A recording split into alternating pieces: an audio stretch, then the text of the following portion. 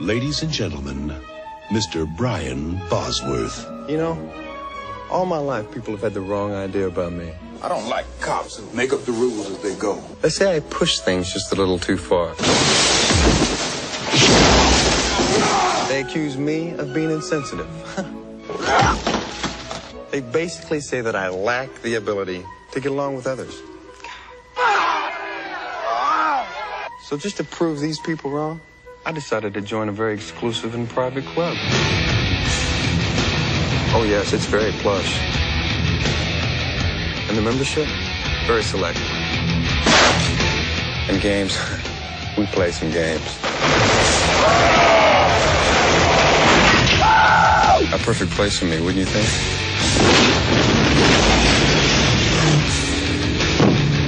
You just picked up the wrong passenger, buddy!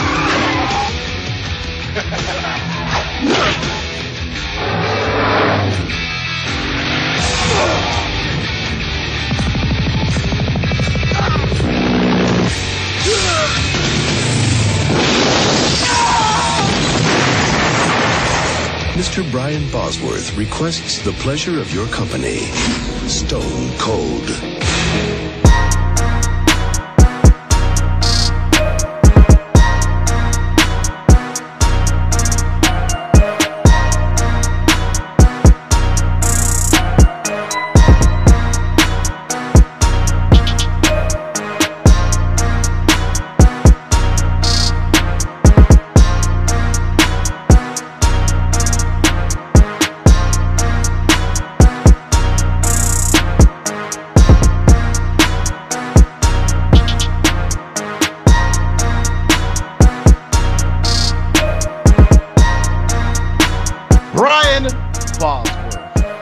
Boz, as they called him, or as a lot of white boys called him in the late 80s, Jesus.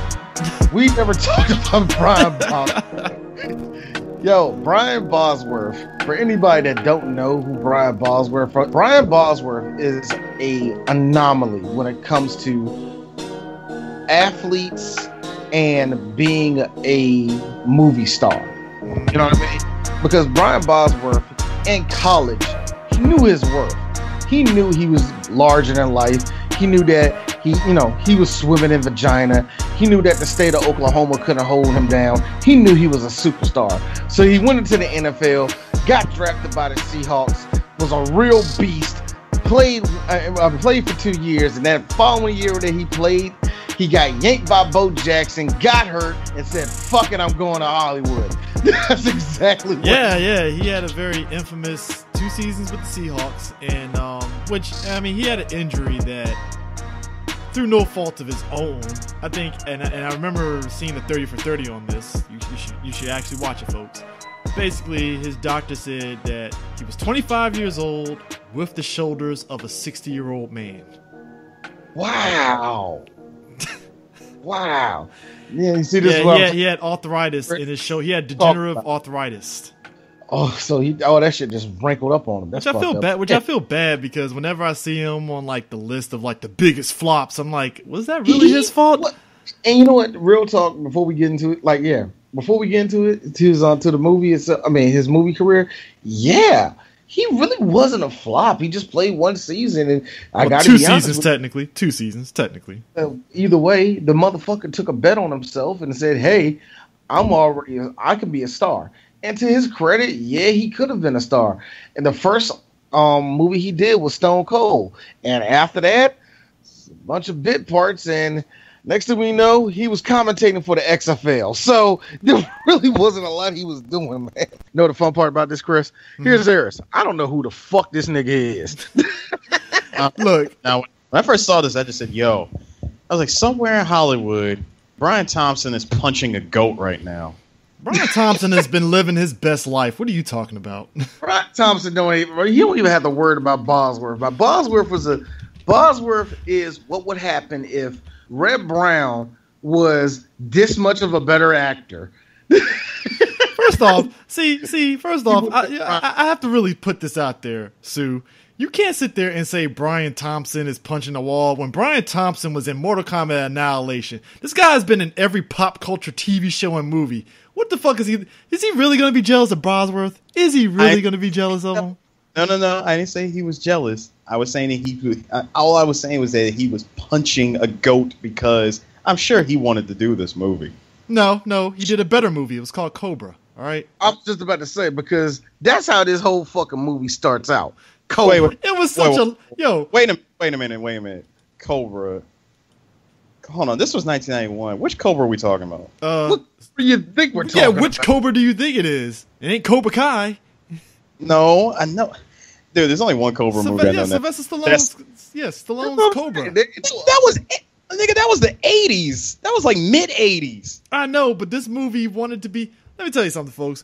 When your movie starts off with the very but I know exactly what you're saying. I'm sorry. I know exactly what you're going into. Yes, the opening act of this movie is straight out of Cobra. It's Home Alone Cobra, lighthearted and fun. Just a bad guy slipped on a fucking can. Because actually, the whole scene went down just like Cobra. One guy. All right, first off, everybody's freaking out in the grocery store. Brian Bosworth is wearing this leather jacket. Guys, what was with the Saiyan suit fucking shoulder pads that he had on this thing, man? Casually strolling down the aisle, getting food for himself. I love how that's how he was getting groceries. Like, yep, this is how I go. This is what I wear to go get groceries. I rock this smoking ass leather jacket, and I just stroll in. Out of the whole movie, you will only see 2 black people total in this movie. This is the most whitest movie you will ever see in your life. And there's reasons why. It is. Look, I'll say this, folks. I feel for how Booker T and a lot of the ethnic people felt when they were in Sturgis wrestling. That had to be hell. That had to be hell. I feel for them so bad. Yo, that's a perfect question to ask Stevie Ray for his podcast, his radio show that he does every week, man. Hey, yo, Stevie, how was Sturgis? And knowing Stevie, he was just drunk off his ass saying, man, it was great, man. I don't know what y'all talking about. Bunch of white Ain't people. Nobody once. Then again, it's like, nigga, you like 6'10". Nobody better than I call you. But getting back to the Liefeld Huff. Because Joe Huff, that's Bosworth's character. He is on his Liefeld with the leather jacket and the fucking shoulder pads. I'm like, what leather manufacturer made that jacket? You want to know the best part about this? If I'm mistaken, Bosworth was like what? He was only like 28 when he did this movie. Yeah. Looks like he's 40. Look. I think we said it best. I think we said it best. An older guy. I'm just saying, Bosworth got some miles on him. He had some miles on him. All right. Anyway, it's the fact that there's a grocery store being held up by not Shawn Michaels. I like the fact that this dude with a ponytail has a shotgun. They had a mini international team of terrorists take over the grocery store. Here's my thing. Team of 3. And I have zero problem with, thugs being thugs. But what was the end game with this grocery store? Yeah, we're going to get all the money at this grocery store. All $8,000 out of it. Whoa, sir. That's $8,000 in 1991 money. That can go some distance. Hey, Chris, if you do not get the hell out of my face, Chris always try to. I love how Chris always try to find a silver lining and shit like this. Whoa. Hey, you know full and well though, $8,000 would go the distance back in the day though. You realize that, right? $50 got you at least a week. But there was like 6 robbers, dude. Gotta split that shit. And two of them will get shot on the way back to the hideout. So for $8,000, man, that's a bullshit. Look, I know Reaganomics kind of fucked this country up for a while, but come on, bro. Come on, y'all. All I'm saying is, I'm looking at Bosworth like, how are you not hot? Yeah. I agree. Oh, and they in the South? Yeah, he in fucking Alabama. How are you not hot? Look, the best part about this whole scene was not only they're getting like solid snaked out of this motherfucker. Home Alone. So, Home Alone, yeah, Home Alone. By the way, This nigga slipped on a fucking can and just launched himself backwards. Dude, I was just about to say No. no. See, first of all, that wasn't even a can. My man had broke open some Crisco and just put that on the ground. I loved it because And he just stood by the side, just like, yep, I'm just going to wait for him to run. He's coming. And he launches himself out of a damn can and into that pile of sodas. Because as we all know, guys, when you slip on Crisco, you go at least 11 feet up into the air, then come down. We all know that. And you actually go forward at least 7 feet. Yo, it looked like somebody tossed them into those cans. Can I stop you here? I gotta stop you here. See, we're only like 5 minutes into this movie. No wonder What About Bob whooped your ass movie opening weekend. There you go. Hey Chris, did you see this movie? Oh, there's the one thing that we have to talk about when this movie went to theaters, and here's the best part about it. It had a pretty big budget for 1991. For 1991, what was that? It was about 20-something million. What was that? Where'd it go? 25 million? They spent $25 million on this movie. Now, you might sit there and say, it's the cast. Let me run down the cast real quick. You got Bosworth, right? Okay. You got, and I know, and you know, Bosworth took a bigger cut than he needed to. Because real talk, and I really do mean this, Bosworth, like I said, has been making money since college off of his image alone. So yes, he had to get a good slice of the pie out of this whole movie. You had Lance Henriksen, which I finally accepted that he came off the set of Stone Cold and went straight into Hard Target the following year, still dressed the fucking same. Oh, you know he did. Then you got, go on. Then our second movie that we've done with this guy, William Forsythe. Crazy ass William Forsythe is in this movie. Yep. And you know and you're probably saying, so what did they spend the money on? Real talk, stunts and explosions. Oh yeah, there's a lot of stunts in this movie. Dude, there was everything. Was everything just rigged to explode? You sneeze and you explode. Yeah. That really made no sense. Now, I'm surprised the guy in the grocery store didn't explode when he flipped over and hit the cans. That's all I'm saying. Now I want to point out. I definitely want to point out something from the grocery store. You could just to point out the fact this was 1991. That Ghostbusters and Batman cereal, though. Oh my God! Product placement. There you go. But here's the funny thing about it. I will say this. It is one of the production notes I do have of it. $4 million was spent on production alone. On just the production expenses, $4 million went down. You mean to tell me you spent $4 million on shit that wasn't even in the fucking movie? You know what that was, right? Now, folks, the whole purpose of this is Stone Cold. If you've seen the trailer, it's a bunch of white boys on bikes and a lot of bikers. So you know there was a lot of drugs flowing around. You know there was a lot of alcohol flowing around. I'm just saying. It was the Brotherhood. $4 million. So, person that's sitting down. So, how much did they spend on the money? Spend on this movie? $25 million. Good God, in 91. I hope they got that back. No, they didn't. Oh, they made about $9 million back. They didn't even make $10 million back. Which, by the way, our boy Forsythe was also filming Out for Justice, a Steven Seagal movie, at the same time of this movie.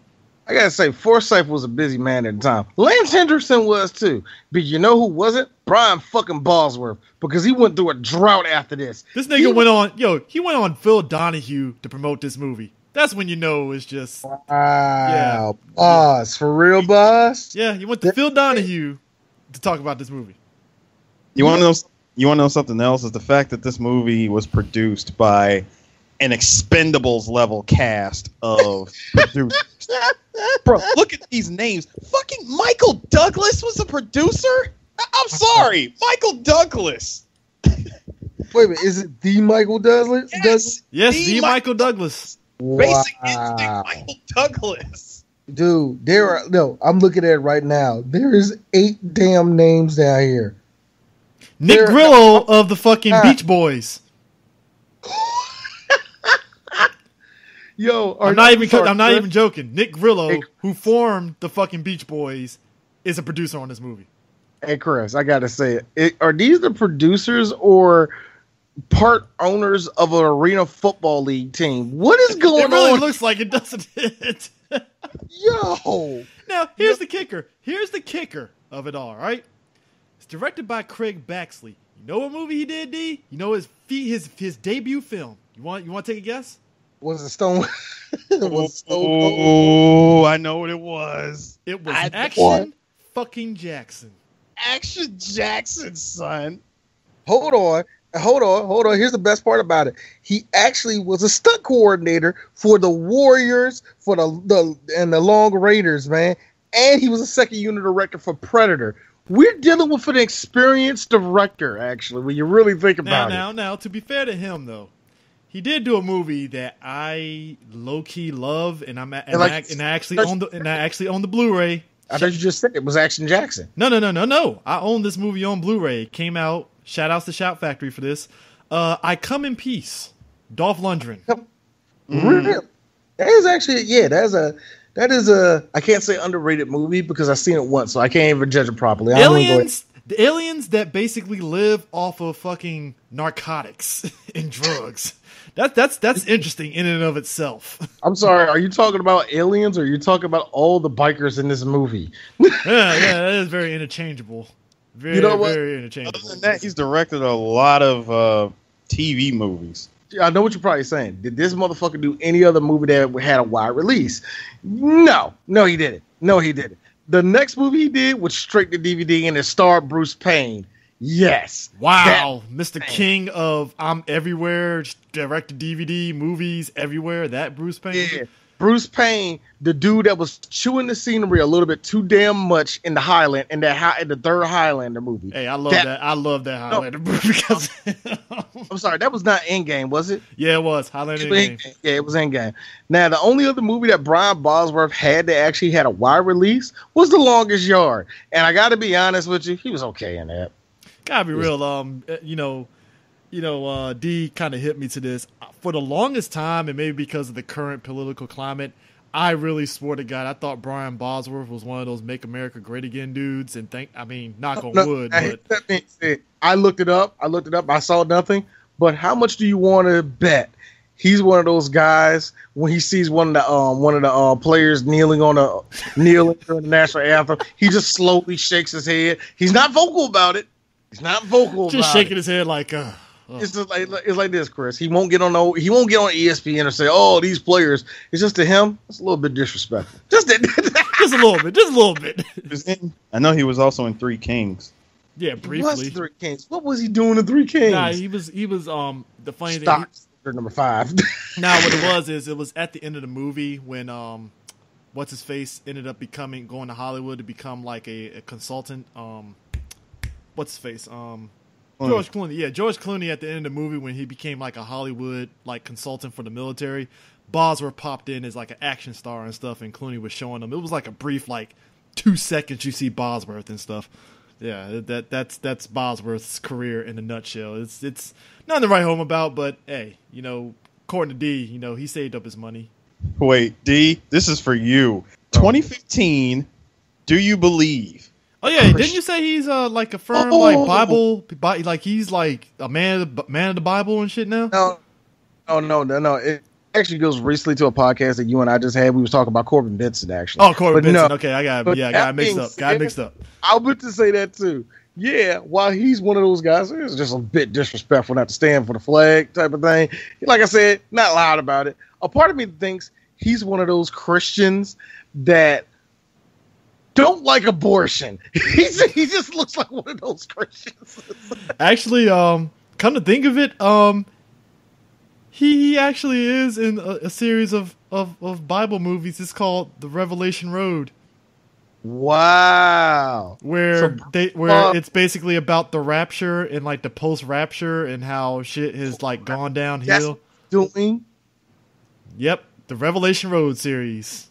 Yo, so you mean to tell me Brian Bosworth, a man who swam in a whole bunch of vagina in the late 80s. This is late 80s vagina. That means that was full of cocaine. Yeah. That type of that guy is now a super born again Christian, and he's doing wow. Teamed up with Kevin Sorbo in the last Revelation Road movie too. Sorbo, I don't want nothing to do with him now. Now I don't want nothing to do. I don't think Bosworth. I think Bosworth just looking at Sorbo like, you were Hercules. What are you doing in this movie? No. Bosworth. No, you know what Bosworth said, and I guarantee you this came out of his mouth.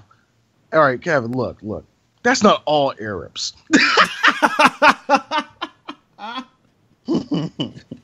Oh, great! Now I gotta look up this nigga's Twitter. Great. Now here's the thing. Chris. Now I gotta look up his Twitter, dude. I mean, I'm like this. So what had me rolling was like when D posted this video up, I didn't know how bad this was. So we get the beginning of the movie where all the bikers are doing the usual biker shenanigans. We get half naked women. We get them shooting cans off each other. Naked. Well, butt naked. Never mind. Fully formed butt naked. My bad. And they're shooting cans off themselves. Now, here's my thing. If you want me to believe that you're shooting at somebody has to sit there and take a bullet when you miss. Nobody took a hit on the bullet when he missed. No, I'd also like to point out that these weren't extras. This was an actual biker gang hangout that they were filming in. And this was just legit B-roll they shot. Everything was all in one take. Oh man. I mean, Forsythe shot a can off the dude's shoulder, and I'm like, how did the dude not get killed? Homeboy took a makeshift Uzi and shot not just the can, but shot up a car that exploded. Yo, I like the fact that not only did he shot the can off a dude's face, but he kept firing. And it's like, yeah, not a single bullet. None of the bullets hit homeboy. It did, like you said, he hit the car. He hit the car maybe 4 or 6 times before the whole car. And no, he's hitting the middle part of the car. He's not hitting a gas tank. He's not even hitting the freaking engine. Pow! Window brakes and window brakes. Kaboom! Well, crazy. Well, you know what exploded, right? It wasn't the guns. It was Forsythe's laugh. That's what exploded it. Yes. Yes. Forsythe's laugh caused the explosion because, let's just be real here, this movie is going off of video game rules. I mean, so when we say Bosworth... Hold on for 1 second, guys. Because I told you, Chris, I had to look it up. Mm-hmm. I am currently on Brian Bosworth's Twitter page, which is .bos44. And I got to say, Bosworth is not the same man he used to be. He said he has it on his little thing, playing on only one team, followed by one captain. Psalms 119, verse 44. Wow. Which I say to myself, you know what, Boz? Good for you. I really mean it. And let me show you how good he's doing. Now, trust me, I'm going to be looking up the rest of his tweets while we're talking. Just to make sure. But he said, just went through a pat down at the airport. TCA agent asked me if I was wearing Spanx after the frisking was over. All I could do was smile. Good for you, Boz. You're still getting hit on by women. Good for you. I will stop us again if I trip over something racist. I will stop. All you gotta do is type in Brian Bosworth Kaepernick, and then boom, you're good to go. Let's see what happens. I think I'm about to do that right now. But anyway, So when we see Brian, we see him in the kitchen doing the most. See, I want to say white shit, but I'm pretty sure there's a lot of other different ethnicities that do this shit. This dude making a protein shake. I'm thinking this for himself. This dude putting orange juice, puts in potato chips, bananas, banana, hot peppers, eggs with the shells, Snickers. Yo, the 2 Snickers. I'm like, he's gonna eat this. Nope, he gave it to his pet Komodo dragon. To which I'm like, Komodo dragons eat that? Really? Dude, that's what I said when I saw it. I said, "Is that a Komodo dragon?" I had to use the line that Mike Nelson said on Riff Tracks when they did this movie. Wait a minute, he has a Komodo dragon as a pet. I don't think this guy plays by the rules.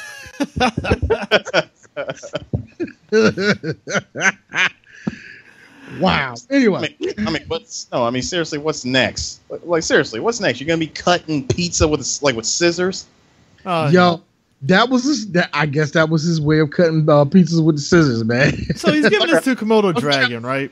But I'm gonna be making my connections to Cobra. So no, because there's a lot of them. You can, So anyway, so the FBI comes to this door, and they tell him, hey, we need you to go undercover. We know that you haven't been working for the past couple of days on working a suspension, but we need you. So he gets in the car, and guess who he's sitting next to? Don King from Rocky V. George Washington Duke. Yep. Ryan Grant. Touch me and I sue. Ryan Gant. And you're probably saying to yourself, I know him. Trust me, you know him. You've seen him in everything black. You know him. Oh, you mean Richard Gant, not Brian Gant. Richard. I say Brian Gant. See, this is why I'm looking at Brian Bosworth shit. Shut the fuck up. Go ahead. Hey, real talk though. I kind of got up and clapped my hands when I saw Richard Gant. He's a recurring character in Greenleaf. I was like, yes, he's still working. Yes. Oh, of course he's still working, man. Gosh, he's gonna still work, hopefully. But it fits Greenleaf because he looked like one of those deacons in the church, and sure enough, he is a deacon in the church. Like a deacon he looks like a deacon who cheated on his wife. He just looks like it. Funny enough, D, you're right. Am I what? Don't play with me, Chris. I'm not playing with you. He is playing a dude that ain't up to no good in that show. So of course, man, that whole show makes the church look bad or accurate. Or both. I don't know. Whichever floats your boat, depending on which church you go to. It's like this. Like, do you hate church? Well, it's perfect. Do you love God? Do you love church? Well, it's perfect. It's perfect for everybody. Perfect for the kids. It's everybody's image of an African American church. Yeah. Scandal minus the children fucking. Jesus. Anyway. Wow. Yo. God freaking dang it. What? Brian Bosworth was a rebel and NCAA NCAA protester when starring at Oklahoma, but he disagrees with Colin Kaepernick's anthem protest. Son of a bitch! I told you it was gonna happen. I was like, there we go. Hey, Chris, do you want to know what makes it better? What? Do you want to know what makes that all better? Uh-huh. It's on the show Speak for Yourself. He's on that show with that fucking brown turd, that pimple on the ass of black people. Jason goddamn Whitlock. I am sick of him. So, being said, Brian Bosworth, I'm not sad that you disagree with Colin Kaepernick. Hell, to be honest with you, I don't care what your affiliation is with anything. You're a good Christian man. As long as you don't spread no just ignorant shit around, fine. I have no problem with you. But see, with that though, guess what, Chris? Because you know why I don't care? You were never a hero to me. But you know what? Cool, white guy. Whatever. Go, Bo Jackson. Look, that's why Bo Jackson took your ankles and your whole career. You just said, you know what? Fuck this. I'm going into Hollywood. And you fucked up on that. Hey, but you know what? He's such a good sport that he popped up in that Bo Jackson Tecmo Bowl car commercial. That was funny. Now, that was funny. That was legit funny. We didn't mention that. That was funny. I give him. He was a good sport about it. He's like, all right, cool, fine, but hey. At least I know Boz would be like, what are you talking about? I love the blacks. I'm pretty sure that's going to happen. I love the blacks. But anyways, FBI basically says, hey, it'd be a damn shame if you basically don't work for 6 months if you don't do this thing. So he ends up doing it. And no, wait. The blackmail goes like this. So that 3 weeks, another 3 week suspension that you were on, that just turned into 6 months. This is blackmail. We're the FBI. We don't believe in blackmail. Yeah, we just believe in covering things up and not helping the Negroes. Wait a minute. I'm a Negro. What am I talking about here? That hurt me a little bit. I know. That hurt me kind of a little bit when I said. No. I'm pretty sure that was probably, if they said that, it'd be a pause from Gant. Like, no, Gant hurt a little bit. Gant would have been just like Eris's boy off of Chappelle's show. Fucking right. Shout outs to Anthony Berry. So the question is what's he going undercover for? We got to take down this biker gang. But before we do that, can we talk about his sons of chaos? Before we do that, can we talk about Brian's partner? So his partner, not Sylvester Stallone, is in this movie. Yeah. Yeah, his partner. If you've seen him before, he's always playing that guy, Sam McMurray. If you ever watched Raising Arizona, he was in that movie and stuff. He played like the dickhole to fucking Nick Cage and stuff. Then Nick Cage punched. I don't know if you guys watched that movie. Just putting it out there. That's the first thing I remember. Raising Arizona. If nobody's seen it, I hate to be that person. I mean, I'm gonna actually no. It's Raising Arizona. If you haven't watched that movie, go check it out. Trust me, you won't be upset. It's a Coen Brothers movie. It's really good. I would also like to point out that he is trying his damnedest to blend in at a biker gang bar. First off, you should have known something was up when he meets up with Huff. Huff got on a fucking thong, but he's a man, so nobody's questioning his manliness wearing it. No, hold up. That 1991 Speedo. Nah, you said it wrong. That 1991 banana hammock. Banana hammock. But to show he's man, he sits on his bed and there's a fucking butt-ass naked chick with the tits popping out in his bed, and he's all like, whoa, tits, whoa, whoa. All right. You know what? It's time for Three Black Geeks to get a little bit bamish. Hey, Eris, my rating on all the breasts I saw in this movie is this. The milk's gone bad. What about? Wait a minute, hold on. What about the one that? What about the one that was playing pool? Okay. They were a good saggy. It was like, yo, see, they got weight on it. Yeah, I can deal with that. That I can deal with. All the rest of these chicks, all the rest of them are mosquito bites and girls that like, I think I want to get this. I gotta be honest, man. I was waiting for the one token black chick to be in there, and I didn't get that. I'm sorry, Chris. You said I'm waiting for the one token black chick. Nigga, did you not notice all the Confederate flags? But I'm just saying, dude, you know in those situations, there's at least one token black woman that's just all going along with it because reasons. You know what? You know what, D? CJ actually does have a point where you're going to have that one guy, the one guy that's part of the Brotherhood. He just happens to have that one black woman that he convinced that he really loves that brown sugar. Yo, and she got like no self-respect for herself, and she just there, and it's like, you know what? It makes me laugh. You know how when white people say, "No, this flag represents freedom. It represents my heritage," and I remember a black person saying, "No, that's a keep out sign to us," and he was like, "No, it doesn't. This means that we're brother." I'm like, son, when in the history of there's a whole bunch of Confederate flags waving in the air and shit were black people invited. Exactly. Ever in the history of America. When does that ever happen? Now, I'm not talking about when black people like will wave a Confederate flag or have like a shirt with Confederate flag on there to be ironic or nothing like that. I ain't talking about that. No, I'm talking when it's fucking Skinner playing in the background and there's motorcycles everywhere. I'm talking about that. Like that kind of crap, man. But I mean, yeah, but like I said, when we say it's the whitest movie, the crux is like this. So the aces and eights got a fucking guy who basically was such a piece of shit white dude that he killed a fucking priest and got sentenced in court and thought his wife. How did you like that? Well, first of all, I felt bad, man. Why did y'all have to go and kill Father Willem Dafoe? No bullshit, man. Yo, what was the best part about that? The fact that homie just walked into church with a shotgun and nobody stopped him, nobody yelled or nothing. Or B, when the priest knew the gun was on him, and he had that oh shit look on his face. Nobody. My thing is like, so homie just walked up in the motherfucking piece, just like he just pulled up in that junk, buck, and rolled out.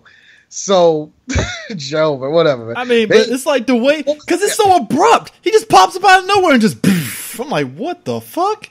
So basically, you have the district attorney. His name is Whippleman, right? Or Whippleman, whatever. His nickname is Whip. Yeah, and he's like, we're going to make sure that this degenerate goes to jail and take the death penalty. Nobody does that to anybody here in the state of Mississippi. Sir, I have a question. What about that black church that burned down last week? We'll get to that when we get to it, I guess. Whatever. Now, my policy, should you vote for me, I will bring back death penalty.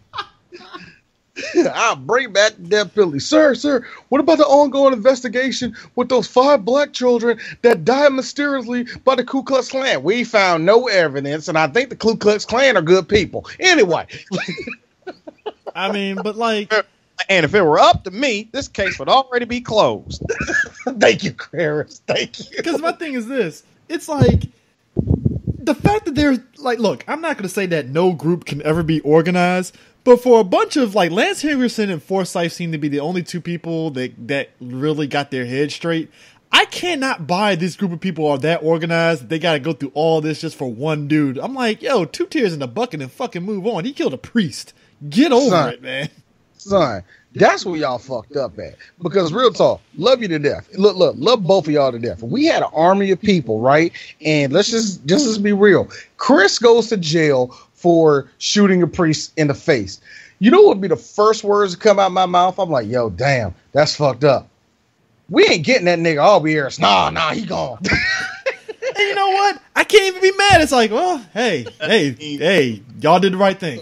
No, here's Harris. I mean, look, I could put a file inside of a cake, but that's just way too damn obvious and too fucking. Hold on, that's way too obvious and too damn funny. No, here's this. You know what I do? No. So what we gonna do? Here's Harris. I give him some Jordans on the inside. Yeah, man. I mean, I can get him. You know, we can make sure his commissary is like filled up, man. We gonna hook him up like that, man. You know what I mean? You know, like when y'all gonna get me out? Oh, homie, damn, nigga, why you pressing us? You asking for a lot. You getting the death penalty, Chris. You're gonna die. Yeah.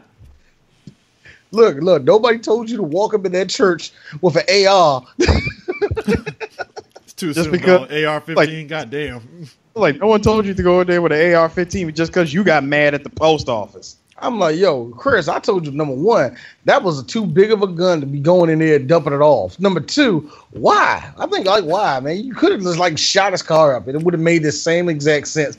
Actually, that's the funny thing. We never got an explanation of why the biker killed the fucking priest in cold blood during a baptism. Because he's a crazy white guy. That's all you really need to know. You know what? That's the thing. I said, it makes no sense why they would do that. No, guys, anytime that you got to ask a question about why this gang did anything, the answer's simple. Because the brotherhood.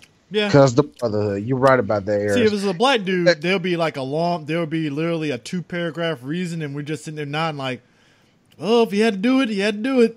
With this boy in tow, rips off his shoulder pads, off his little jean jacket and stuff, puts his cap on backwards, and they roll into the bar. I love how McMurphy says, hey, can you give me another glass? This one is stained. About to get shot in the face on that shit. So, basically, Huff is there to kind of like make his presence known and stuff. And Forsythe, being who he is, off the break, smells something's up with him. Get into a little bar fight. Huff is kind of like proving his worth and stuff. I love the line. It's actually, in my opinion, the best line of the whole movie. Where William Forsythe gets up and tells him to leave, right? He said, yeah, you got a real pretty face. Let me fuck it up for you. I was like, that's actually a good line. No. Well, first of all, Forsythe speaks in one-liners. Yes, he does. He speaks in intensity. Thank you. No, he speaks in very intense one-liners. Well, my other favorite one-liner, hey, man, we just won our $1,000 and we'll be gone. I got good news for you, baby. You're already gone. Kick to the nuts. Yeah.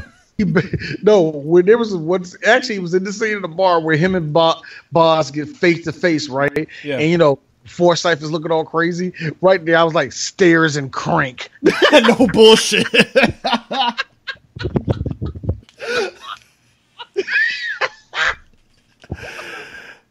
For the record, man, I love William Forsythe. That guy has just been everywhere, and when he's in a movie, you're gonna get some intensity out of his ass.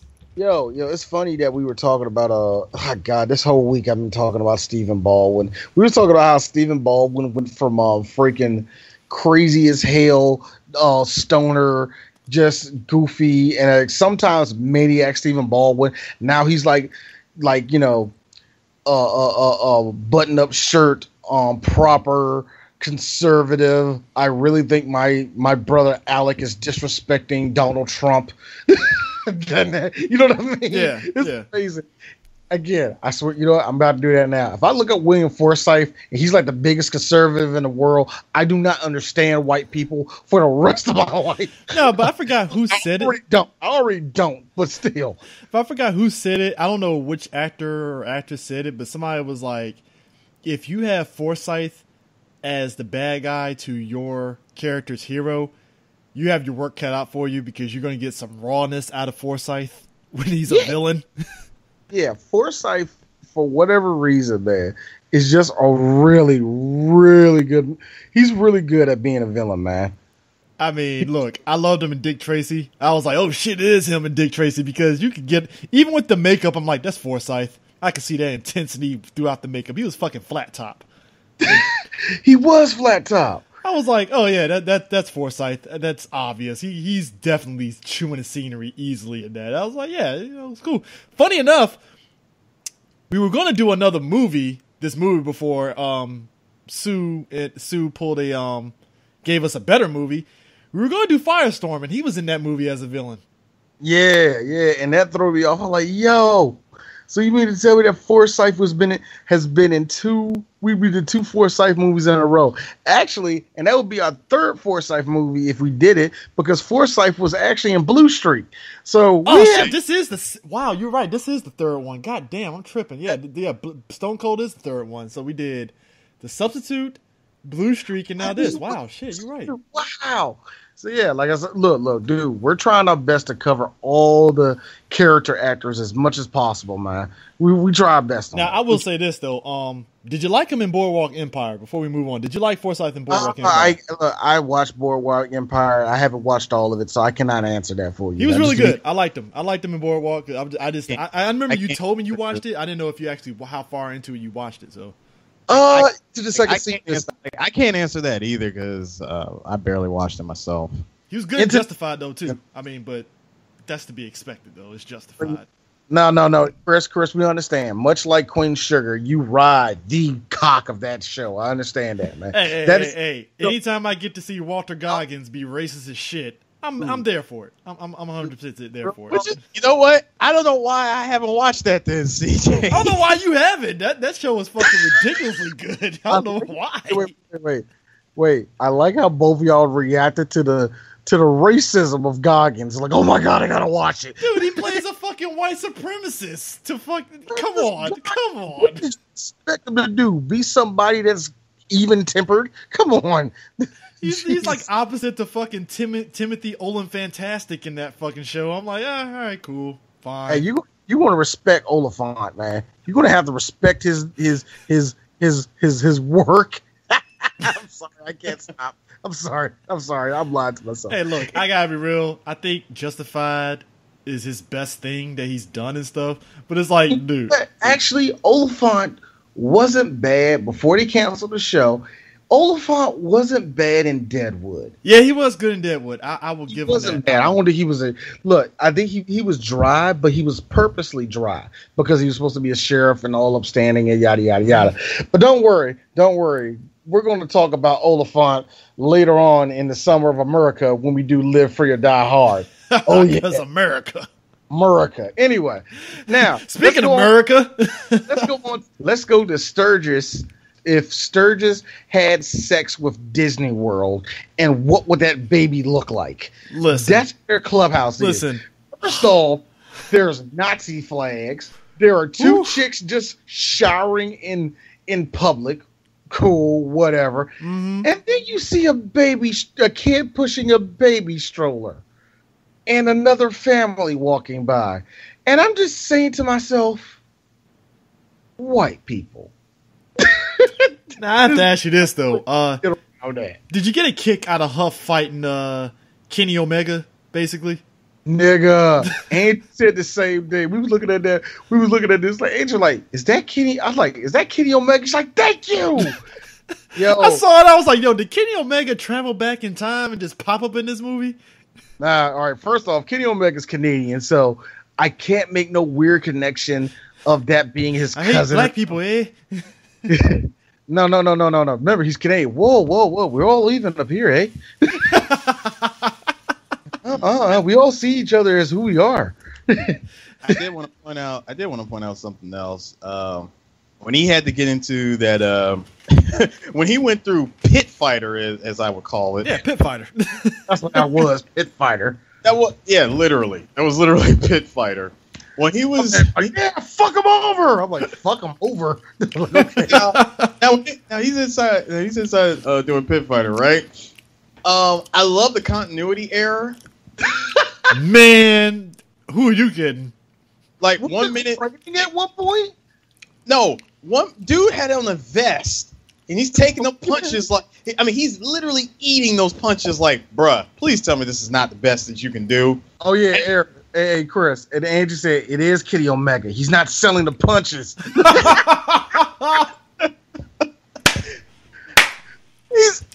So wait, hold on. So he's eating the punches. Hold up. So he's eating the punches, right?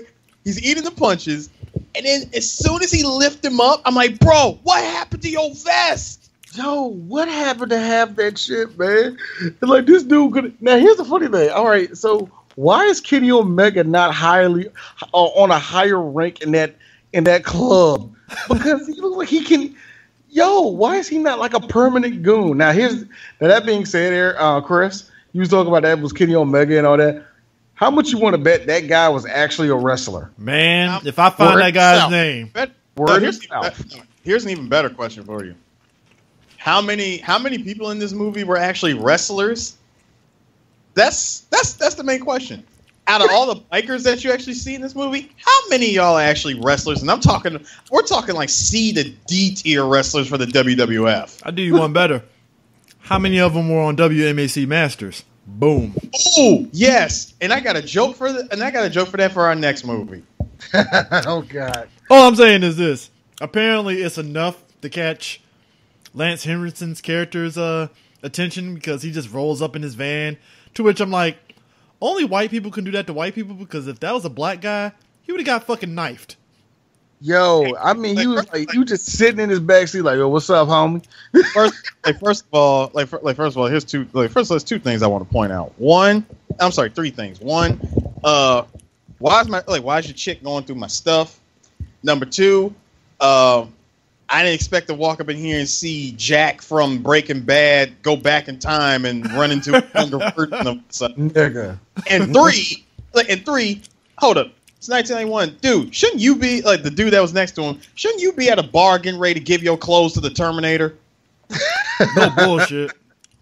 Yo, here's my final one. Hey, Lance, you're 41. Button your shirt up. Button your fucking shirt up, Lance. If we tell that to older black guys, they got their taco meat hanging out, I'm looking at Lance like, hey, dog, you don't have a six pack. You might want to button that shirt up a little bit.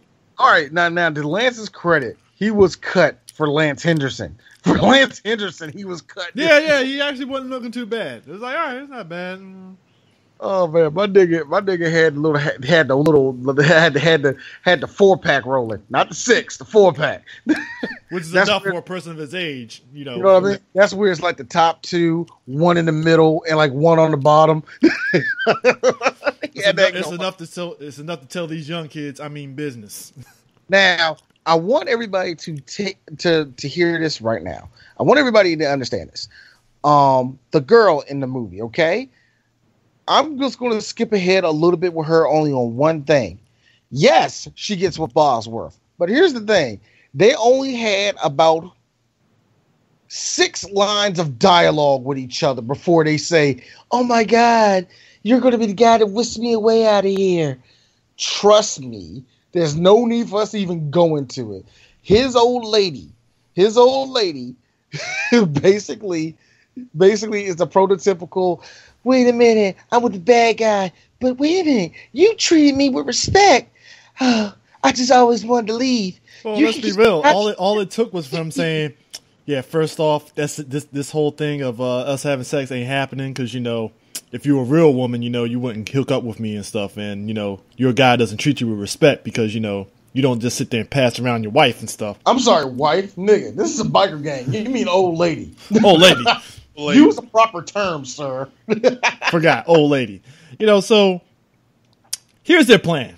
This is the biker gang's plan in a nutshell. And to be fair, this is also almost like the Ku Klux Klan plan too. Pretty much any white militia or white people that really need to just put down guns. Yeah. Plan, so basically, they have a former army person that has an inside connection to know where the army's supplies they drop off their supplies. Of The course, plan is to basically take military guns and roll up to the courthouse and just shoot up the whole fucking place in order to free their boy.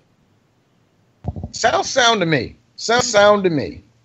Now, what does Bosworth's role plays in all this? Well, Bosworth knows he's still undercover, so he basically tells Lance Henriksen that he can sell him the ingredients to make a whole bunch of crank.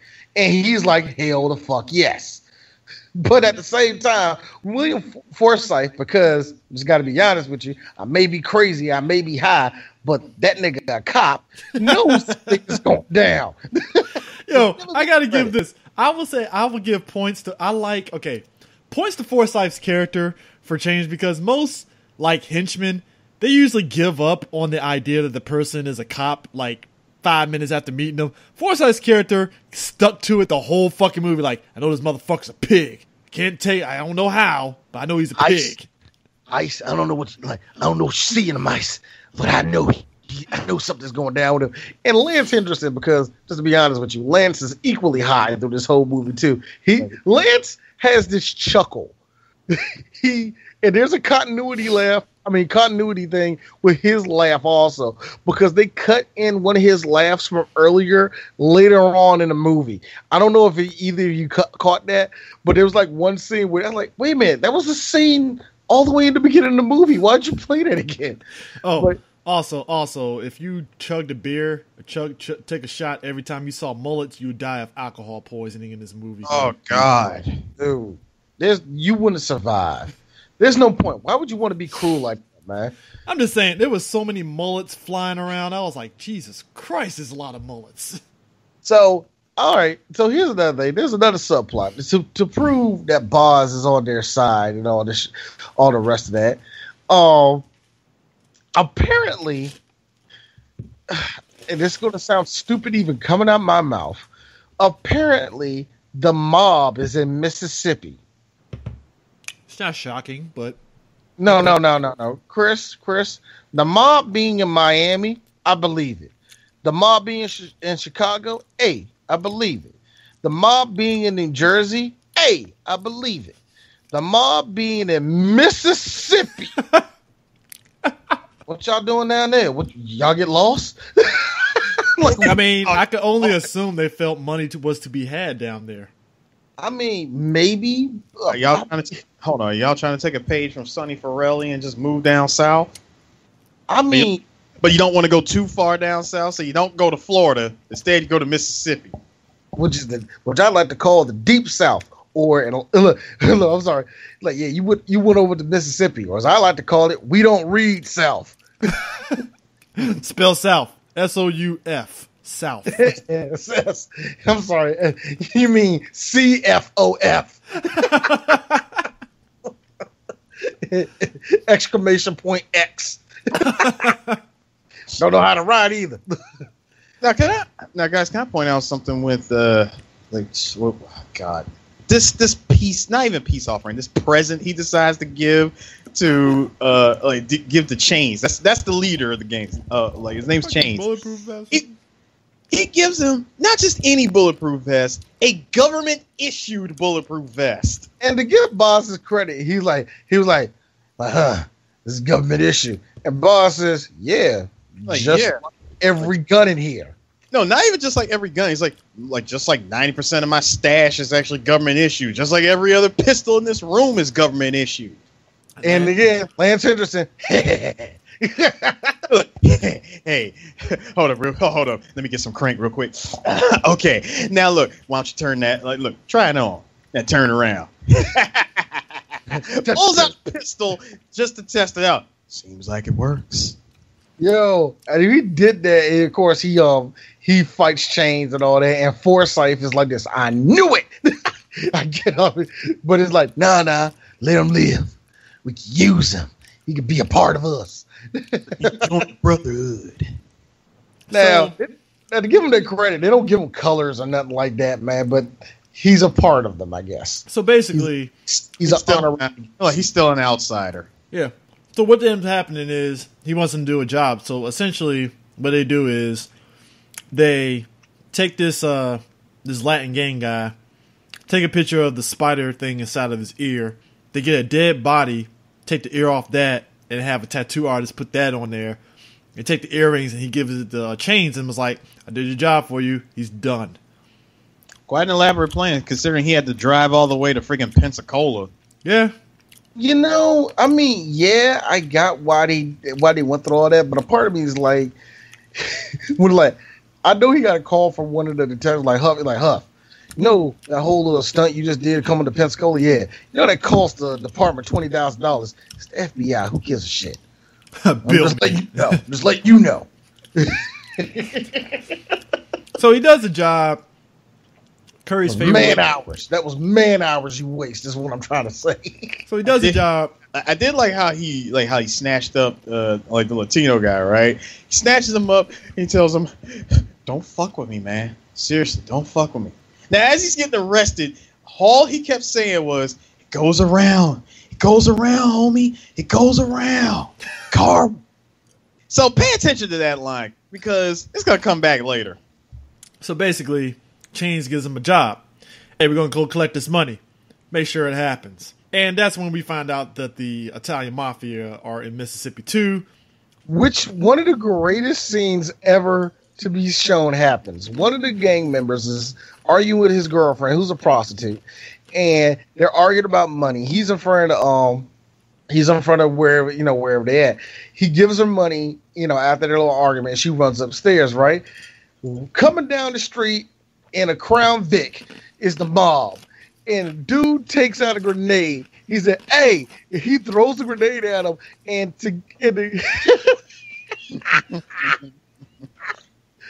I just want to know. I had asked Angie asked the best question. So he saw the grenade get thrown at him.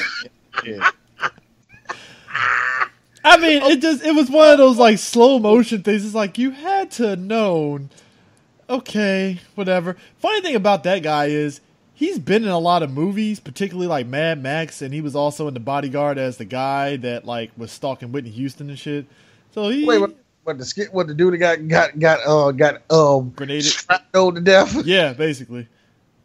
Actually, hold on, dude lives, by the way. Yeah, which here's the thing about him. I'm jumping ahead on this one because it's probably the funniest part. So he lives. They're visiting him in the hospital, right? They literally forced this poor woman to marry him. No, the best part about it, it was so funny. The gang rolls up in there, knocking over nurses and pushing like patients out the way to get to his room. They're like, "Hey, how you doing?" All that loud and shit.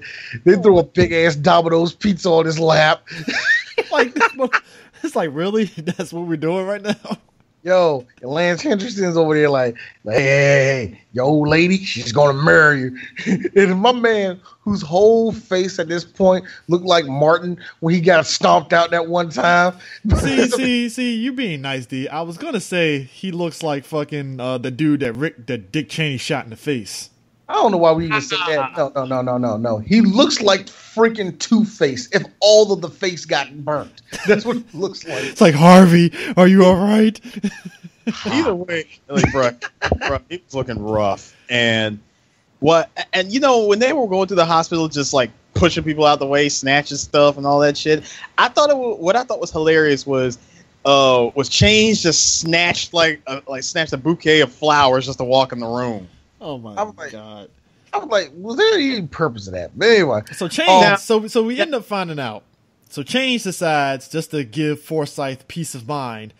He has an insider that's in the police department that can look up Joe Huff. Hey, look. Actually, no. They went by his gang name. Now hold on. Oh, John Stone. My bad. Yeah, John Stone. He's like, I need that yesterday. I'm like, oh shit. So I thought she was going to get it back. No, time went by. So Lance's old lady, Chains' old lady, picks up the phone when she calls. Whoa! That's later in the movie. Oh, did I really just jump ahead that quick? Oh Yeah, my God, Chris! This intricate plot needs a fucking. Yeah, you know what the intricate plot was? Them at a table with the fucking mob, fucking no neck mob dude is standing next to fucking Huff, and I'm like, okay, this is interesting, you know. And apparently the bikers getting to really show that they ain't gonna take no shit from the mob. They got one of the mobsters inside. They cut his head off, basically. Yo, they cut his head off and put it inside of a motorcycle helmet. Yeah. And I have Hello? to be honest with you, that was kind of funny. Yeah. No, that was hilarious because he told him, "Hey, go ahead and open it. Open the lid." He opens the visor, and all you see is the eyes looking to the left. Hey, you see what these bikers did to me? Oh, Ain't gonna happen again. You know what I was waiting for? You know what I was really waiting for? Just for the sake of comedy. I wanted him to look at him and be like, "Look what they did to my head, man." Charlie, they took my head. So, here's the deal.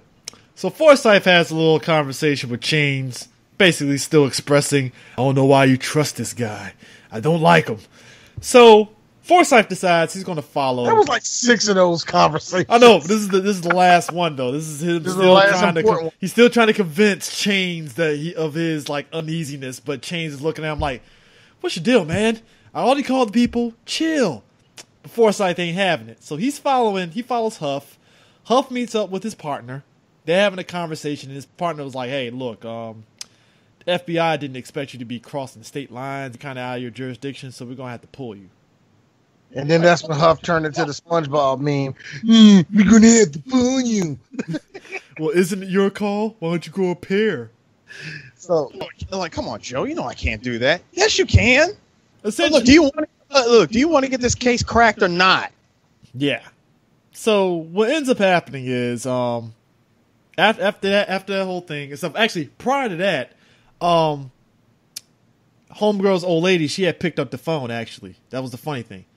So no, it's after it. My bad. Sorry, I'm getting it mixed up. Just go ahead and say it. No, it doesn't trip over nothing. Man. No, but I'm getting it mixed up because before then they were at a party and she's pulling that whole will they or won't they shit where she was like, "You treat me so nice, but I don't know if I can leave the gang. Oh my god." Of course, it doesn't take much with him. He's like, like he says very, very quick, like, you know what, you're better than this. You know, this whole gang doesn't fit you. And I'm thinking like, wait. So the outsider tells you that you're more than what you are. And you automatically just like, oh my gosh. Somebody, does she kiss him? Yeah, she does. When he did that, when she kissed him, here's me. Hey yo, Huff. You know for a fact she went down on Henriksen last hours ago, right? I mean, when he kissed her, the only thing I was waiting for is the song "I Wanna Know What Love Is." That's why I was waiting for. Like or either that, or I was gonna say throw out a random White Snake song. I know, right? So, you know, like I said, back to him meeting up with his partner and stuff. Rose has its door. Just like every night has its dawn. Wait, throw out the other one. Is this love? Doom, doom, doom.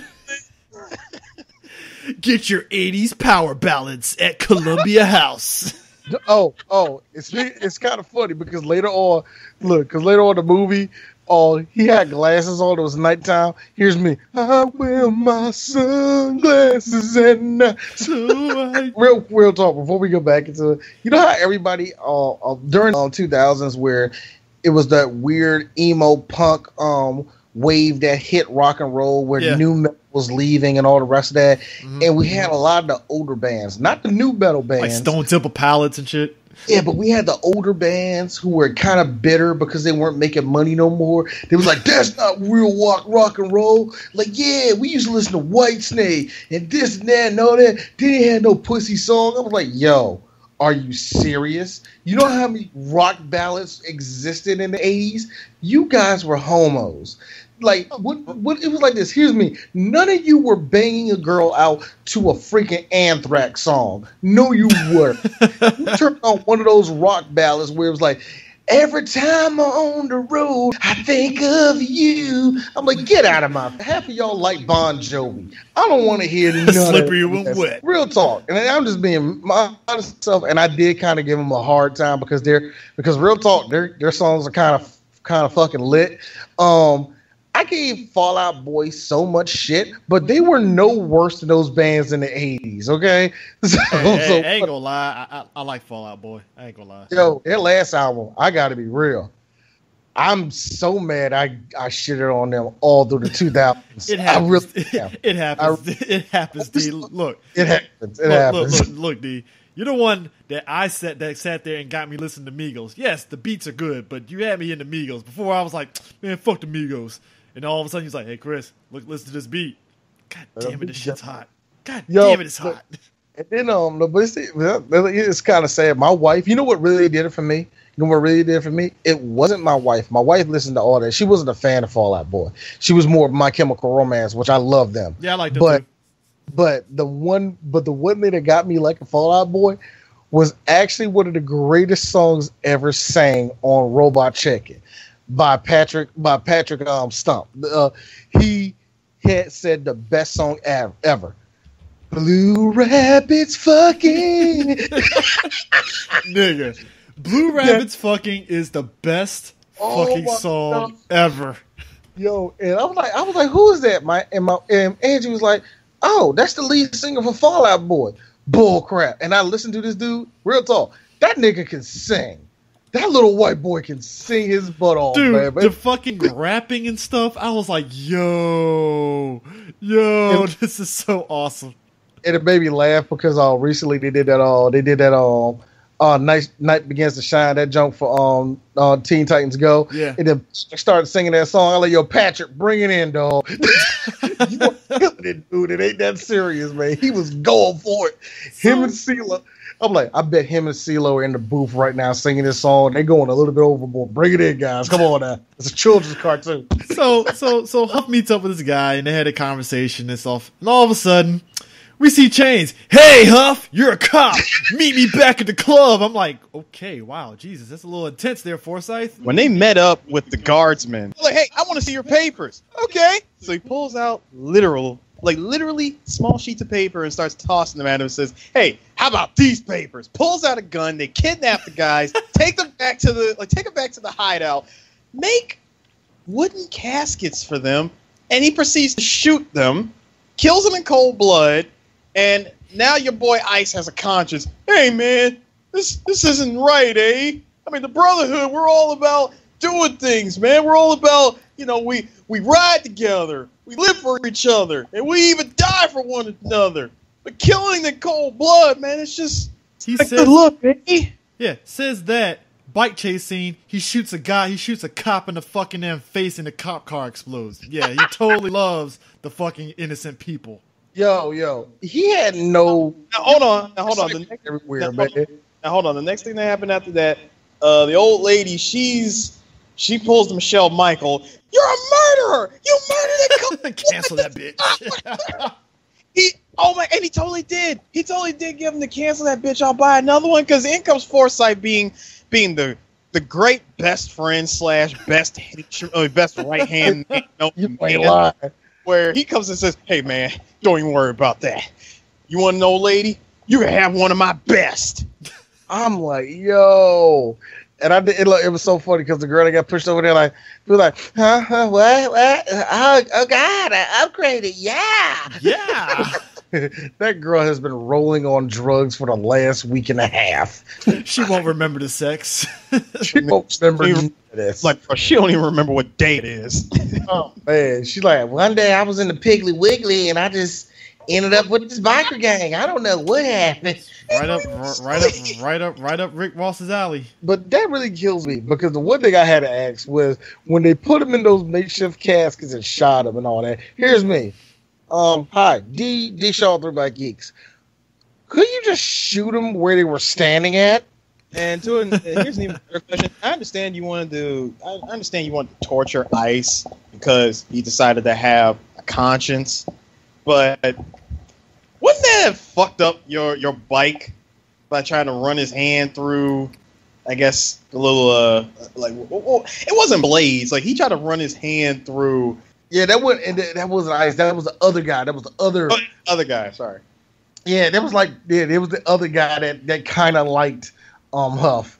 That guy, basically, it wasn't that he must. I don't think it was that. It was just more so he grabbed his hand, they revved up that motor, and they was gonna put his hands between the blades of the not even the blades of the wheel, but yeah, the blades of the wheel, and I think just break his hand, man. I was like, yo, that's gruesome as hell, and I thought, but at the same time, I was thinking to myself, I think he learned his lesson. Like that man learned his lesson right then and there. He's like, you ain't gonna be playing that harmonica anymore. So going back to what you said earlier, we get a chase through the Bankhead Tunnel. Yo, let me tell you something. This dude shot up a fucking cop car and exploded, one of many explosions, then fucking nudges a damn guy in his poor car, and I thought that car was going to explode. Thankfully, it didn't. Oh, my goodness. But here's the part that didn't make no sense to me, though. You see Huff speed up in front of him. Now, the reason why this doesn't make no sense, okay, Forsythe has the gun. Why would you then expose your back to said gun? Yeah. I don't know. Whatever. The script said he was going to be all right, so I guess he knew he was going to be all right. So they're doing all this. They're doing all this maneuvering through cars and all this. And how does this end? Easy. A road rash move. All they did is get right. Hey, you know Road Rash, that awesome game.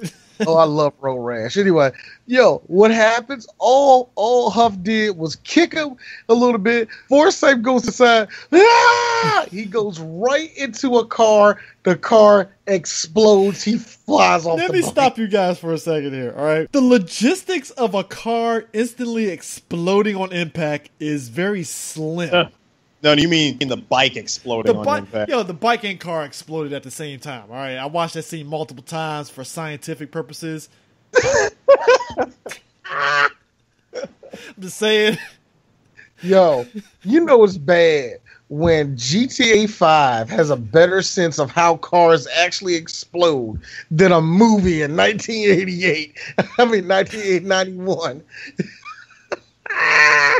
Because when D put the video up, I didn't get to that part of the movie. So when he did that part, I was like, the fuck was that? Then I'm watching it, I'm like, how does that work? Oh, no. You know what the best part about that was? You know what? I told myself. That was fucking Chicago went from Black Dynamite. Like, Yo, here's the best part. When he did that, he kicked him over to him. When I said that, when he did that, I told myself, Huff said this. Huff had to say this when he drove off. Yeah, to serve and protect. I saved the day. Meanwhile, a whole bunch of innocent people either got maimed or injured from all of that activity that just went down. Dude, his machine gun alone. Yo, when he sees Huff, he just put on the whole surprise, motherfucker. I'm like, okay, wow. Time he shot that gun off, I'm like, Forsythe killed at least 5 people. He had at the very least 5 people that were not. One kid probably got killed. That's all I'm saying. Look, I hate to be dark about it. There was a kid playing on the playground. I hate to be that dude. So, Forsythe does the whole, I knew you were a cop. Ugh. Oh, you know what? So basically after that whole little thing, homegirl gets the phone call from the cop chick, and she was like, John Stone, he goes under another alias, Joe Huff. Joe Huff, do you got that? And she's like, yeah, sure. And basically you can see in her face that she has a disapproving stare, but she ain't gonna tell Chains. Not yet. She's got that look like, all right, what the hell is going on here? Yeah. So it's like, what the is really going on? Yeah. So we cut to that night, and Ice is getting a biker's send off. No, he's getting a brotherhood send off. Oh, brotherhood send off. My bad. The brotherhood. The lost and the damned. Yeah. Viking, the lost in the dude. Anyway, he's getting the Viking funeral, and Angie tells me, like, wait a minute, so they're Vikings now? I'm like, Angie, white people don't have no identity. We all go to figure that shit out. White people from the South have no idea. Well, that's white people, period, dude. They don't want to be. I mean, let's be real about this. White people took Cinco de Mayo and turned it into a holiday to get fucked up and drunk. Meanwhile, every Mexican is like, you realize this isn't okay, whatever, white people. Do whatever. Like, they don't want to be this. They don't want to be that.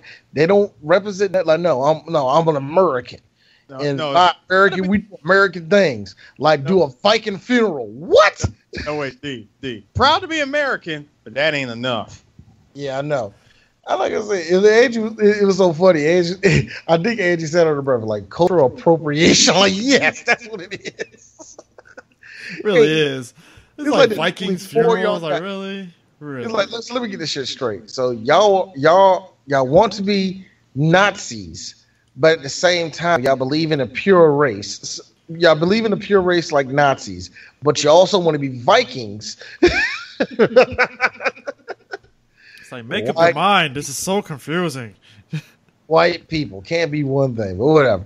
But during that whole time, I was thinking to myself, like, the stare down that Huff and the Chains have during that one little part. I was like, just kill him. Just kill him, Chains. You know he had something to do with this. Just kill him. So anyway, that night they have actually, that was more of, I know you had something to do with this. I just can't prove it. No. I knew you had something to do with this. Oh, hell, I'm high. I don't care. So we get to the deal. They basically like, hey, we're going to get this guns and we're going to make this deal and stuff. And, what ends up happening is they end up having to shoot the trucker. Yeah, because and they made it very obvious that the trucker was working undercover with Huff on the whole deal too. So because it had to happen to keep his cover intact. Yeah, because that's a lot of chemical to get. Just to be honest with you, so they set him up. But all that just to get a whole bunch of P2P. Yeah, which to be fair, it was a good charade because you think that he killed the cop. Turns out it was just a fake way to try to get to convince Chains that Huff was legit. The mob tries to sit there and go after the truck. They go to sit there and chase after the truck. Huff basically ends up shooting the trailer off of it and stuff. They get the guns back. When he shot the trailer off, they didn't get the guns back. I mean, that trailer was destroyed at a gas station explosion. Homegirl ends up snitching out Huff, saying that he's a cop. Actually, she didn't. I thought she did snitch him out. Like, first of all, he didn't even say anything. Second of all, she had that look on her face like, what's really about to happen here? Because I really don't think that she told him. Remember what I said earlier? Comes around, Holmes. Yeah, that's right. Homeboy comes back into town and fucks it up for him and stuff. And that's how Lance was like, hold up. I thought you said you killed this guy. Yeah, it's me, Cesar Valepario, man.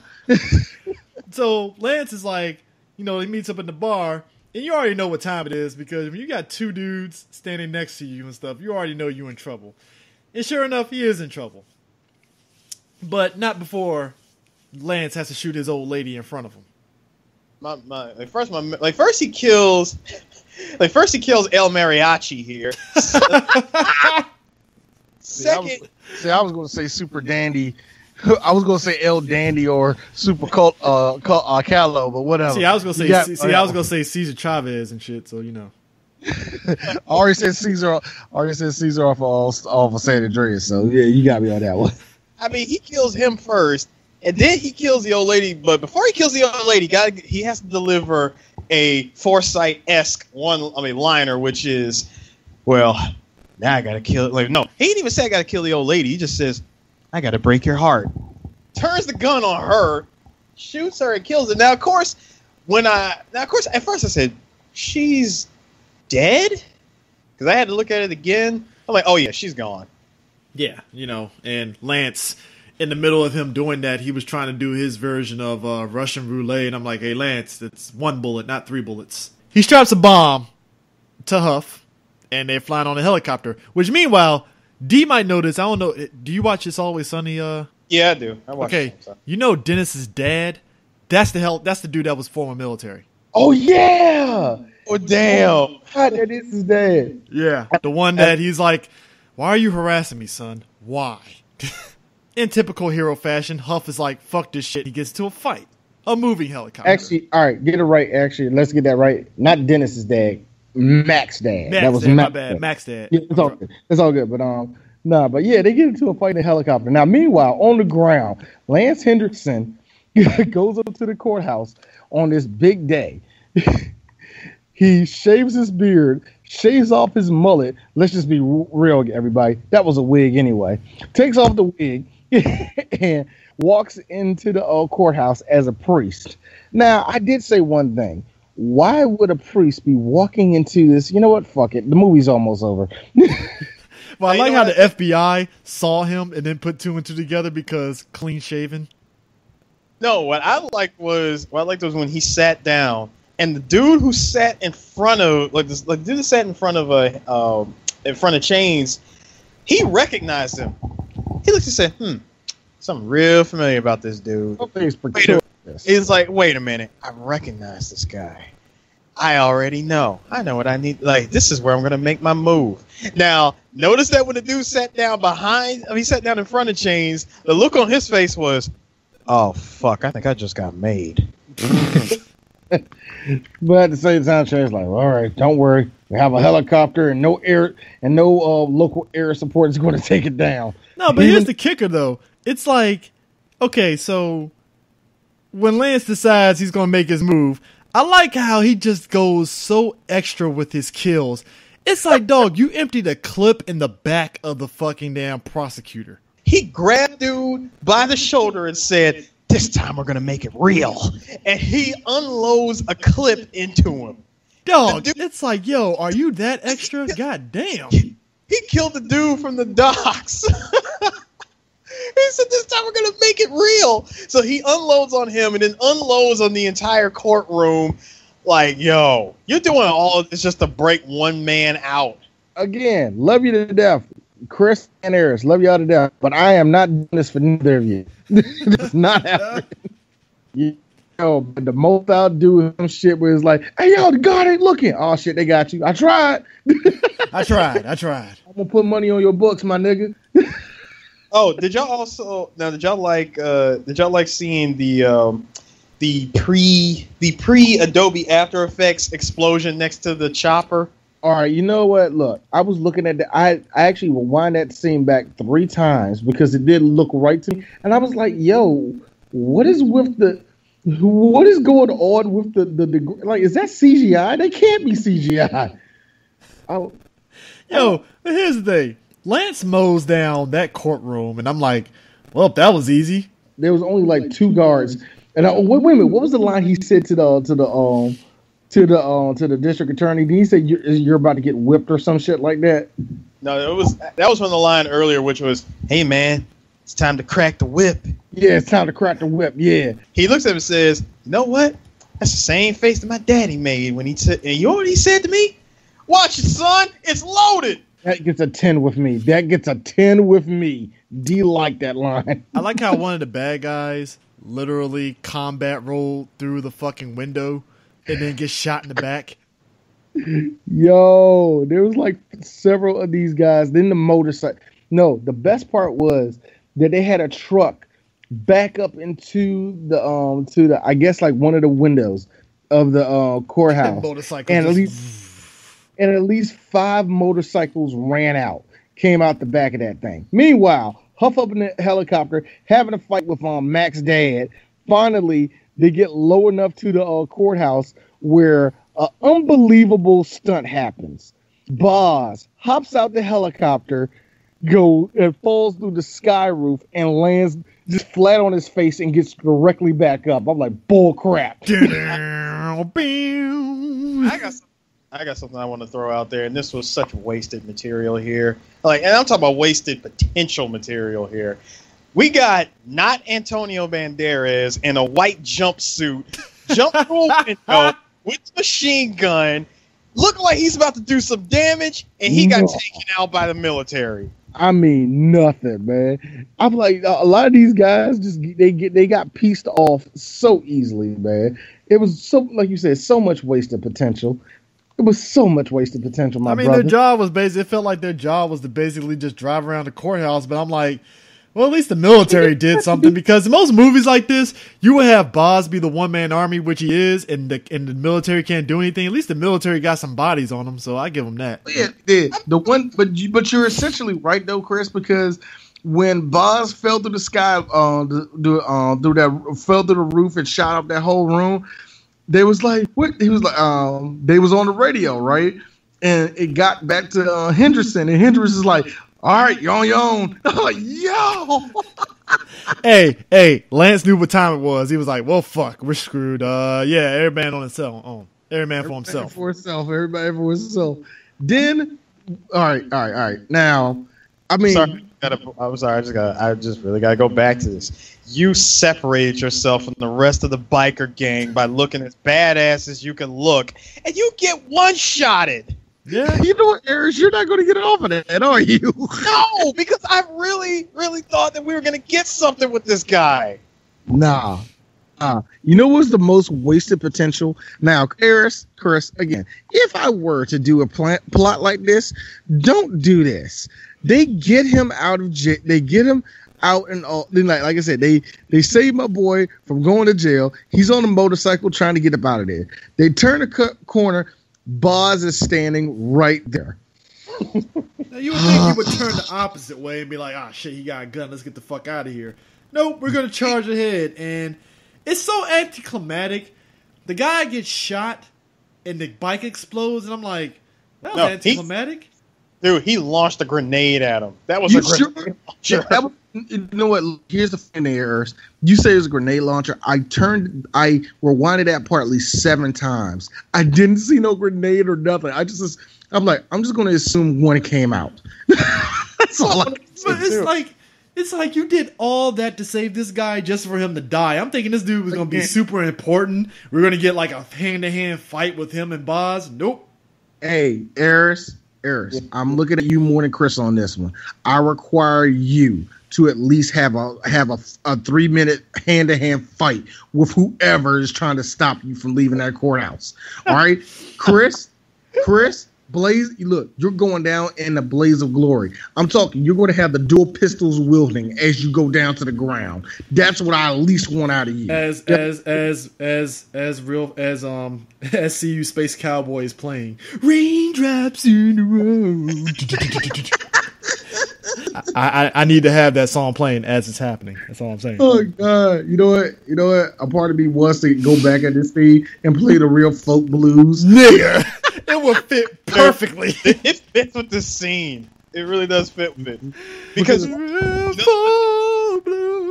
The other thing that happens is we see Lance shows up, right? Sorry, Chain shows up, and a man on the bike. I'm sorry. Look, there's at least several explosions that happened in this movie.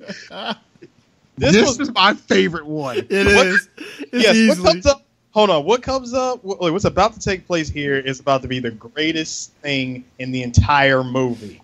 My man is gonna try to run down Joe with a bike. He has a shotgun, an assault shotgun in his hand, aimed at him, ready to unload.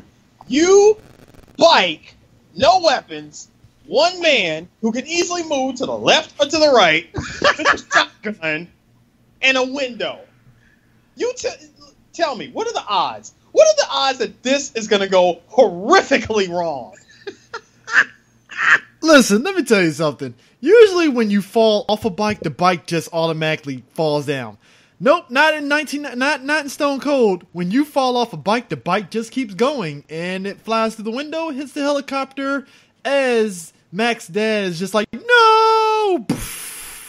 Can I also point out something else just to show you how ain't shit of a character you are? My man didn't even take the time to aim the gun. He didn't even have to aim the shotgun down the sights. He didn't do nothing. He just held it out to the side. He didn't even look and pulled the trigger. Yo, he was like, look at this nigga. I got his ass. He wouldn't even know. Oh, he no-scoped your ass. He got no scope, man. Oh my gosh, that was hilarious. Now, here's the thing. Lance Henriksen gets the brakes beat off of him. It ain't even a fucking fight. Oh man, he gets straight up he gets his ass kicked straight up. I mean, it's kind of like the end of fucking New Jack City when fucking Ice-T is kicking the shit out of fucking, Wesley Snipes. It's like, well, shit. Can I also point that out too, by the way, since we are going to New Jack City territory? Thank you for helping me with that, CJ, because I was about to make that connection. What proceeds after after Lynch just gets probably the most long-winded ass whooping that we've seen in this movie. Thank you. Long-winded is the word. Thank you. I mean, after this, here I'm assuming, everybody else would assume, okay, he's either about to be put in handcuffs, he's done, movie's over. Can we go ahead and roll the credits, please? What happens? Nah. Die Hard ending.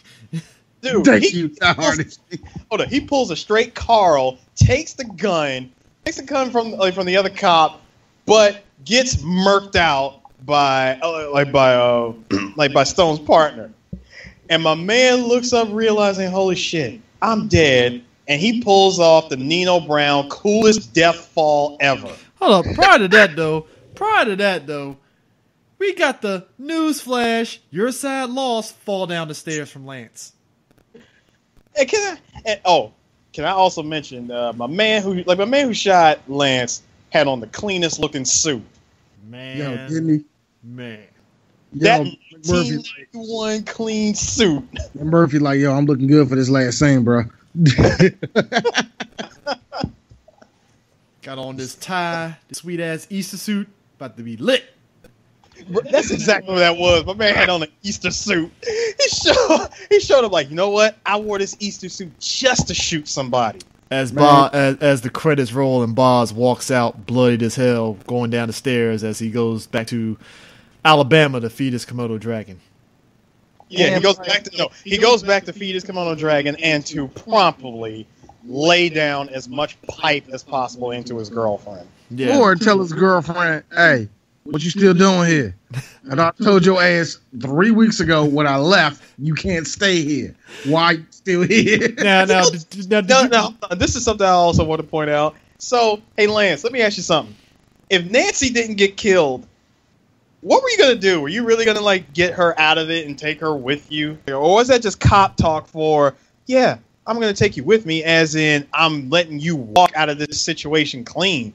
I ain't doing shit. I think that's what that was. Look. You really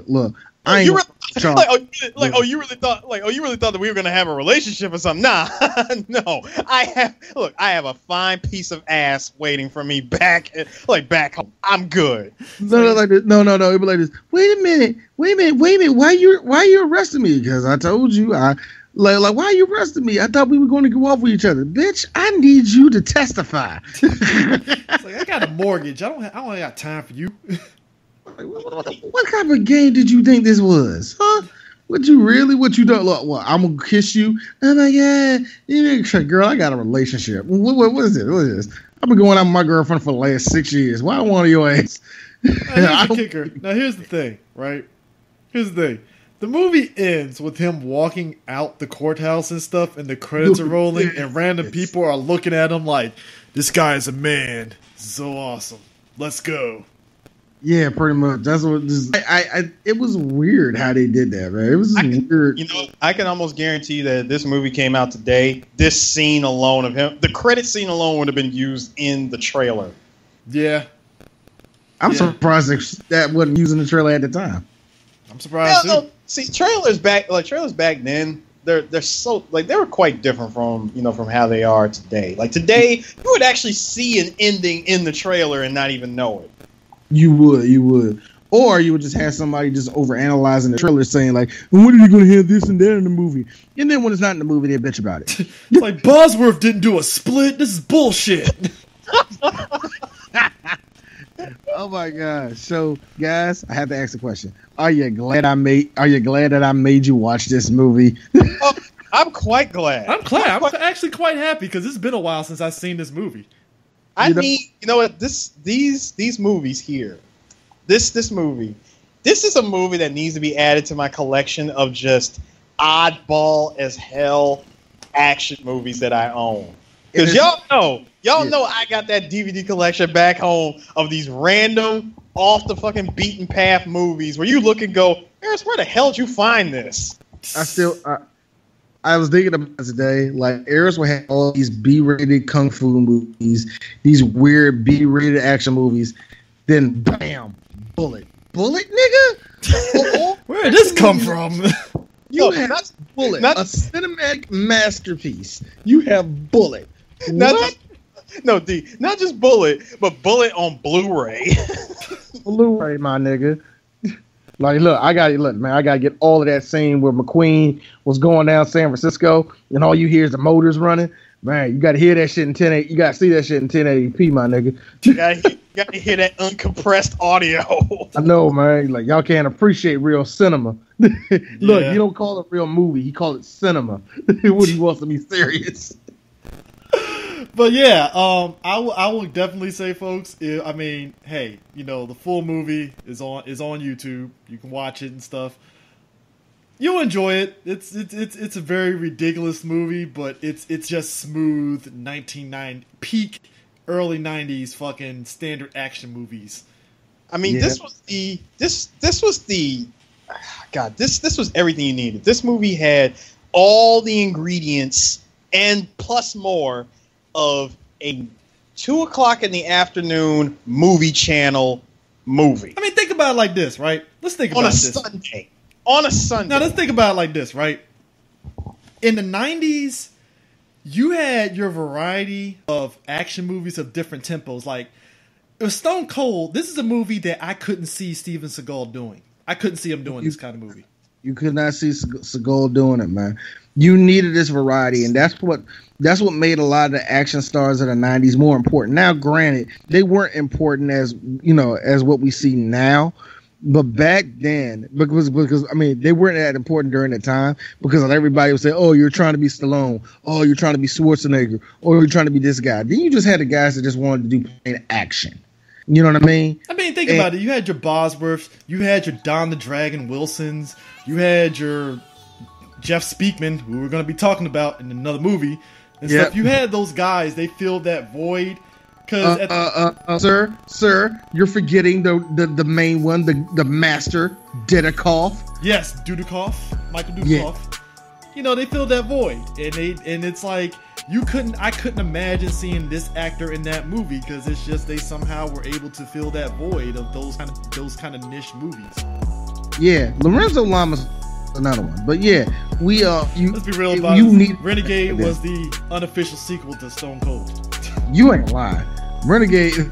Thank you, Chris. Thank you. That was got unofficial Stone Cold. It really was, man. Even though Renegade. Can we also say that since this was 1991, can we say that Stone Cold was the unofficial sequel to Cobra? It kind of was, and it also was the prequel, like what Chris just said. It was the prequel to Renegade, because right after after Huff got home, he killed his girlfriend. That's what happened. That's how Renegade started. I'm a rider. Yeah. So, yeah. I'm a rider. As that show went on for 5 years on the fucking USA Network. Jesus Christ, man. Lorenzo Lamas. It made my wife throw up. Seriously, she had a thing for llamas. I don't know why. Did she watch what was the name of that fucking that show with the dude, the cops on the bicycles? Pacific Blue. Pacific Blue. Oh God, I don't know, man. I'm just saying, putting this out there. Should be a band podcast on those USA Network late night shows. Yeah, don't you do? Definitely. Don't give Eris ideas. Nigga, he didn't have to give them ideas. I already had them. I mean, we already gonna do Duckman at some point. It was bound to happen. Let's be real with this. Like Duckman, the Weird Science Show. What was it? Silk Stockings, La Femme Nikita. Hey, don't get me started on the film Nikita, my dude. That was my show. all of that early to mid 90s just goodness, just oozes 90s. I just laugh at Pacific Blue only because that was Mario Lopez's end to kind of revitalize himself a little bit. This is gonna be it for me, man. She's like, hey, they only see me as that dude from Saved by the Bell. Now I'm in Pacific Blue. You Slater, you fucking guy. This is gonna be my opus. Hey, to his credit, he got 5 seasons out this show, so I give him that. I give him that. But anyways, Stone Cold is done. Onward to the next movie. Yep, the next movie. This time, and Eris is the one that picked it, and I am so proud of her for that. I'm so proud of her. Deuces.